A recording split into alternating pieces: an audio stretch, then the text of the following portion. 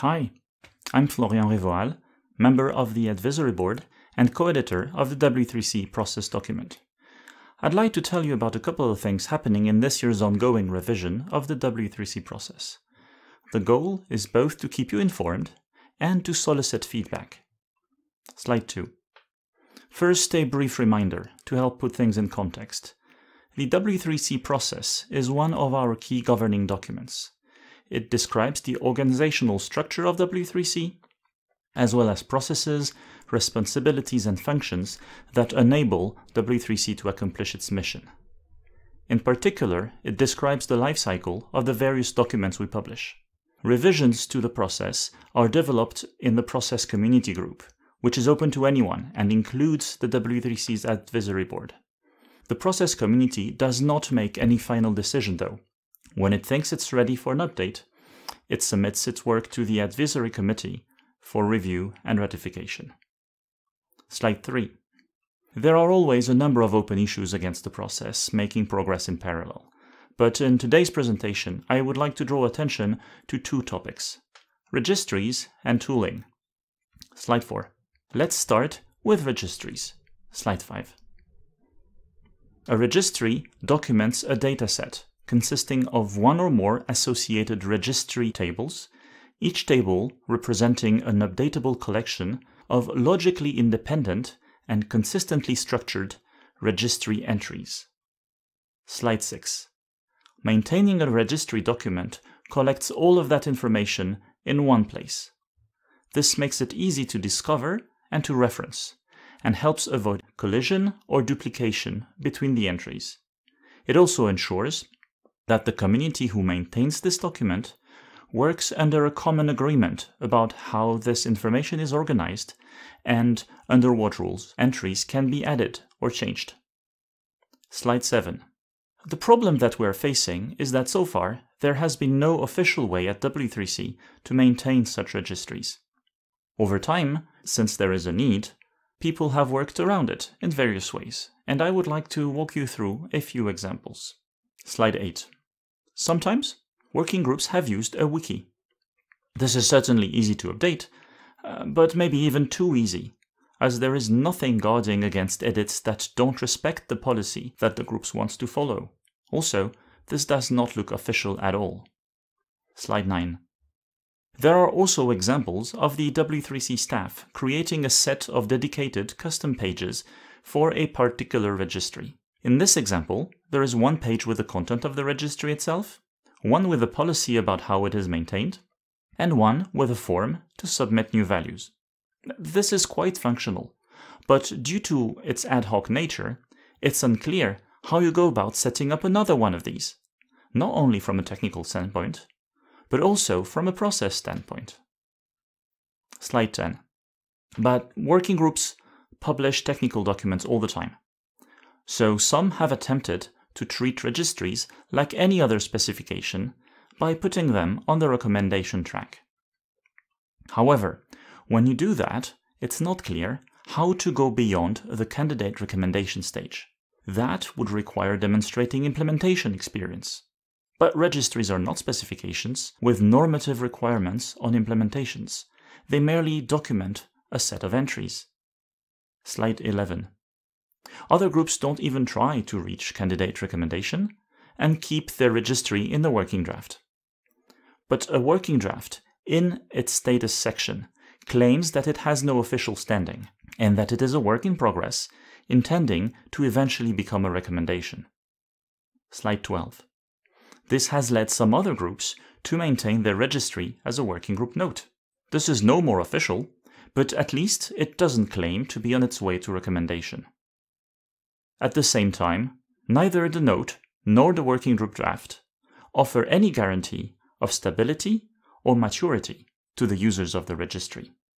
Slide 13. So we want to fix that and make registries first-class deliverables of the W3C, officially defined in the W3C process, published with a W3C URL on TR, like everything else, but with rules that are tailored to their specificities. Let me walk you through what that would entail. Slide 14. First, What is a registry made of? First and foremost, a registry is made of one or more tables, a collection of logically independent, consistently structured entries. But we also need information about those tables, which we call the registry definition. What are the tables for? I talked about consistently structured entries. What is that structure? How many fields? What are they called? What kind of data does each field hold? Are there any uniqueness guarantees or other constraints on how this is structured? We not only need to define what the table is, but also how it can change. Can rows be added or removed? Modified? Deprecated? How is one supposed to go about asking for any of these changes? Depending on what the registry is for, additions could be on a first-come, first-served basis. Or maybe there are conditions to be fulfilled, and there is a verification step. Or maybe there needs to be a consensus of some group. Also, the working group who sets the registry up is not necessarily the body who will have to do this verification step, or to be in consensus or whatever the rule is, and then to update the registry entries when appropriate. So we also have to define who that custodian is. All of that information is referred to as the registry definition. It is also important to note what isn't in a registry. Neither the registry tables nor the registry definitions can contain normative requirements on implementations. The process for defining such things is different, and they belong in regular specifications. Slide 15. Now, what do we propose to do with these registry tables and definitions? Let's first look at the simple case. A working group would write their registry definition and registry tables in dedicated sections of a recommendation track document. The working group would then move that document through the various stages of the recommendation track, deciding through consensus, soliciting wide review on the registry definitions, addressing feedback, publishing a candidate recommendation, gathering implementation experience on any other sections of the document that would define implementation requirements, eventually requesting a proposed recommendation and getting a formal advisory committee review before publishing a recommendation. But here is the important difference. All of this process applies just to the registry definitions. For the content of the registry tables themselves, the W3C process imposes nothing. No director approval, no IC review, no wide review, not even consensus. If you need any rule, you need to state them in the registry definitions. And as long as you follow these rules, you can update the registry tables with no other constraint. Even if they are in a finalized W3C recommendation, if the definitions say that anyone in the world can register a value by typing it in a form and pressing submit, then that's all it takes. The rest is mechanical and can be fully automated. That is not to say that the rules have to be lax, just that they can be. For a given registry, if the appropriate thing to do is to require new entries to be approved by the United Nations, you can write that down too. Definitions themselves will be subject to wide review and AC approval, but once approved, they, and only they, govern what can happen to the entries of a table. Slide 16. As can be seen through the table of contents of this example, in addition to the registry tables, writing down registry definitions that include detailed requirements and procedures for updates is actually in line with the current practices of working groups who publish registries in the absence of a formal process. Elevating this practice to a formal process lets us grant stability and official standing to the registry definitions while keeping updates of registry tables as flexible as needed. Slide 17. Since the process itself does not put any constraint on registry table updates other than following the registry definitions, to the extent that these definitions do not require some form of human assessment of the proposed updates, the entire process, from submission to publication, of the updated document can be automated. So we could build a form like the one we saw in the earlier example, and have that drive automated updates to the document holding the registry table. And if that particular approach isn't to our taste, and we would prefer registry definitions that allow or require a submission process based on pull requests, for example, that's fine too. Slide 18. I would like to draw attention to a couple of subtleties and implications of publishing registries that way. First, I said that registry definitions and tables are written into a recommendation track document. But this proposal does not constrain what else can go in that document. It is possible to have a registry be one of many sections in a recommendation, with the other sections being an ordinary specification, obeying the usual rules. The registry process will allow flexible updates to the registry tables, while everything else follows the recommendation track rules that we're all used to. It's also possible to make a document that contains nothing but registry tables and their definitions. Different situations may call for one or the other, and the process allows either. Secondly, having registry tables be in a recommendation is more flexible than people may realize at first. It can mean that they are written as HTML tables as part of the overview.html file of the document. And that is indeed what we saw in all the examples I showed earlier. But publications on TR are not restricted to be a single HTML file. Quite a few existing documents are multi-chapter packages with one HTML file per chapter. So tables and definitions could be in separate files. Moreover, attachments being embedded into or linked to from the HTML documents are also possible. By far, the most common one are image files, but there's no real restriction. And so, registry tables can be inline in the HTML document, or they could be machine-readable files riding alongside with it, or they can be both. Being part of the recommendation only means that they are packaged, published, versioned, archived together. Slide 19. We are still early in the cycle, so nothing I have presented so far has been formally approved. But so far, there doesn't seem to be any disagreement about that. We do have some open questions, and are hoping that this presentation will help gather feedback. First, in the case of documents that only contain a registry, making them go through the recommendation track can work, but it might be overkill. Should we define a simplified registry track? If we do so, does that track need both a candidate registry and a proposed registry, or can they be combined? Another question is whether it is desirable to allow registry tables to be published separately from registry definitions, not merely as separate files within the same recommendation, but as completely separate TR publications. Slide 20. Keeping definitions and tables together has the advantage that it is easy to keep everything synchronized. All information necessary to readers is available without needing duplication nor external references.